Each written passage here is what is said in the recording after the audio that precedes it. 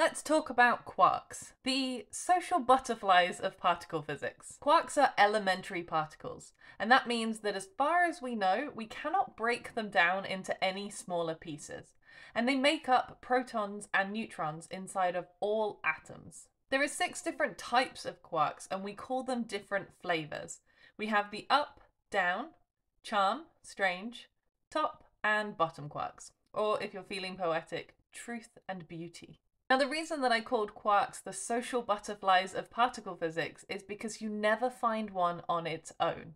Due to something called color confinement, when the quarks are separated from their pairs, the energy that you're putting into the system, eventually it becomes more favorable just to create another pair of quarks. So when we're trying to measure quarks in the ATLAS detector at CERN, this leads to a spray of particles in our detector that we call a jet.